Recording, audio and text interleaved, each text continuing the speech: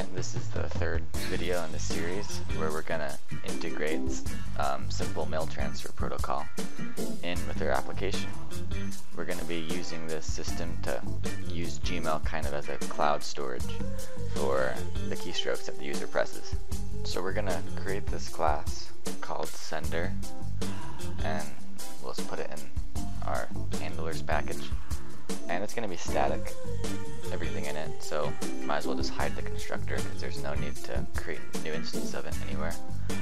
Now, as the first field, let's create a private static final string sender's Gmail, since this will be the Gmail receiving the email.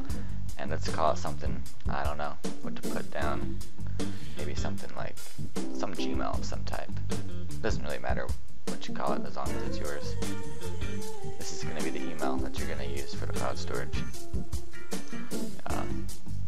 Like program daddy 99 sounds good. And then we're going to need a password attached to this so that we can autonomously sign into this account, so we can send an email as this person to this person. And obviously the password would be HackerMan 22 on Baker Street.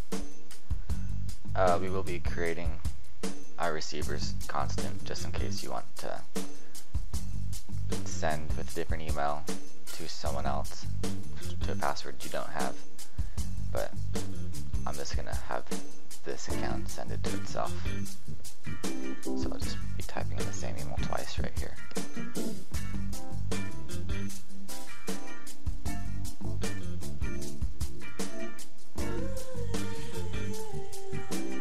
Copy. Paste. Boom. The next couple of fields are going to be very important. They pertain to the library that we're using. I don't know a whole lot about them, just the basics, because I don't bother to learn every single object of every single framework I use. But the properties object, that's actually not part of the library. It's part of Java Standard Edition. But it's just going to set up properties for how the mail server does things. The session is going to just hold the states of the server and the client and just interactions. It'll also be useful for debugging. It'll throw problems and errors in a helpful way. For instance, if we send too many emails from the account, which I believe the max is, you're allowed to send 700 emails a day with an account, so we shouldn't really run into that problem.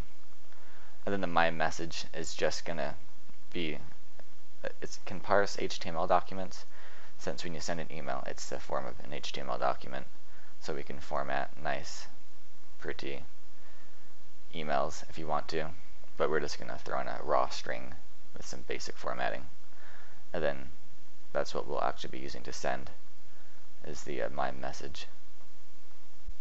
The first and final method that this class will have is going to be what puts everything together to send off our email. We're going to call it something like send email. Can't remember what I went with. Oh, send mail. That's what I'm going to call it. And it's just going to take in a string, which is going to be the body of our email. That's it. That's all this is going to. It's also going to throwable, because there's a myriad of exceptions that could go awry, and honestly I don't like the way the big huge try-catch block looks, so I just like to throwable, because that'll still print out the stack trace and all the useful information. It just doesn't give us that very nitty-gritty, super specific exception, which we don't really need anyway. So we're gonna make sure that our properties is not null, so we're going to get that from the system. And this is just going to be kind of a hash map. That's what the properties sets up. There's essentially a hash map. It actually implements from hash table, or extends from hash table. And you notice I put in SMTP, or I did that wrong. It should be, it's simple mail transfer protocol, not simple mail, or not simple mail protocol transfer. So I got the acronym wrong. And I got this hash table from some docs somewhere, so the mail port is on 587. That's the port that I guess we're supposed to make sure it's open for mail. Auth true, yeah, I have no idea what that means. And then start TTLS enable. It sounds legit. Otherwise it fails without those things set to true in the map.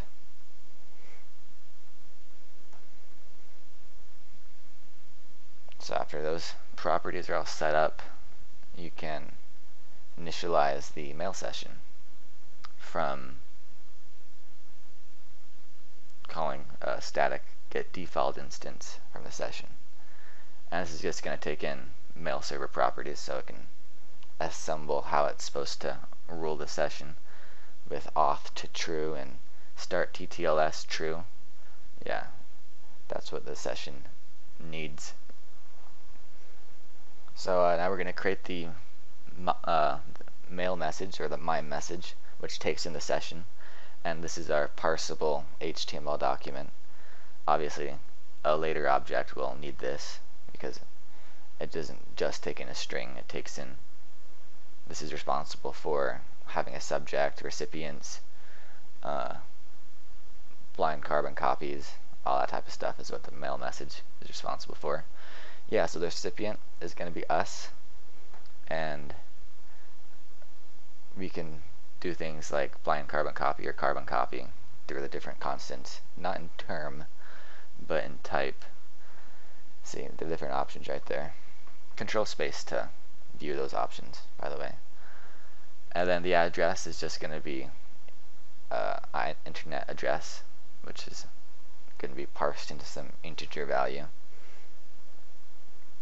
But there that goes. Plop in the receiver's email, or the sender's if you're too lazy to type out receiver. Doesn't really matter. So then we're going to subject. We can set the subject, and we can set all different kinds of things by calling different methods inside the mail message. So we're going to set the subject to keystroke info. Once I press enter, okay, good job. Alright, now type in the subject. I was looking at the recommendations and didn't know that I wanted to type in that specific literal string, so whatever. So yeah, subject's keystroke info. That way we can just organize conversations with ourselves if we want to. Otherwise we can just have them all be under the conversation keystroke info. Then you open up your inbox. And set content.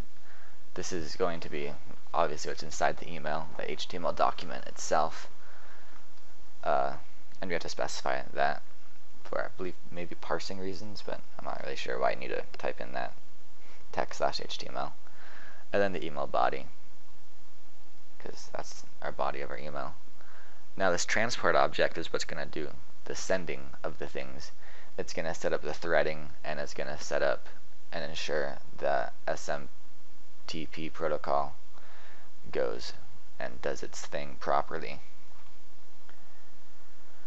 So you're going to specify simple mail transfer protocol, not simple mail protocol transfer. That will result in a crash.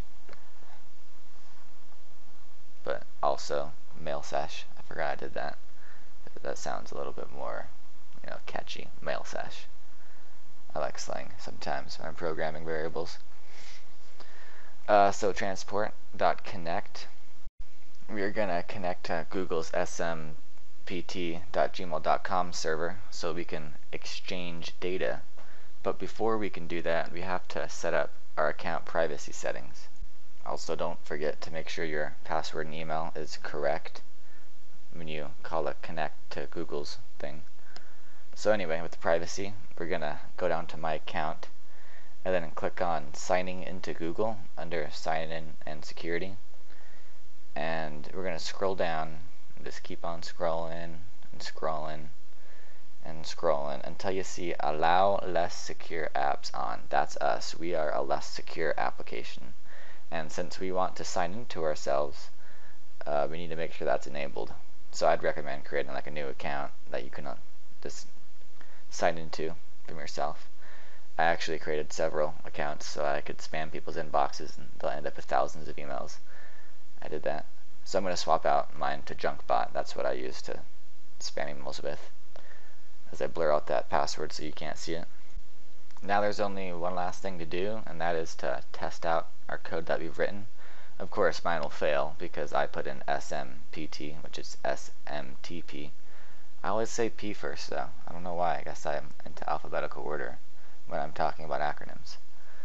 But anyway, so pass in a body like what is up with no question mark, and then be surround the exception around with throwable because we threw throwable, so we have to put it in a catch block. And see, yeah, no provider for SMPT because that doesn't even make sense. No such provider exception because there's no provider with that acronym.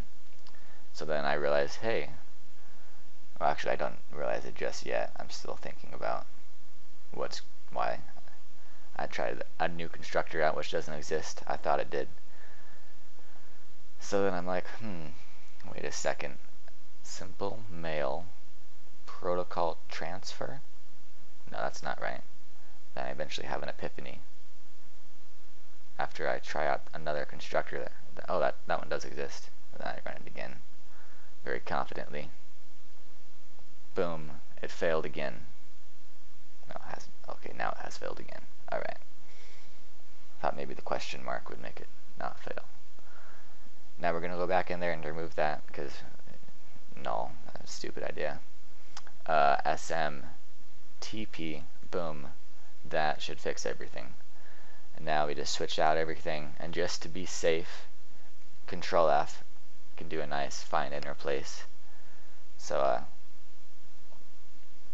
I got everything. Type in the wrong way, you followed my, and then the right way, and then replace all. No string was found, but hey, at least I'm for sure that it'll work.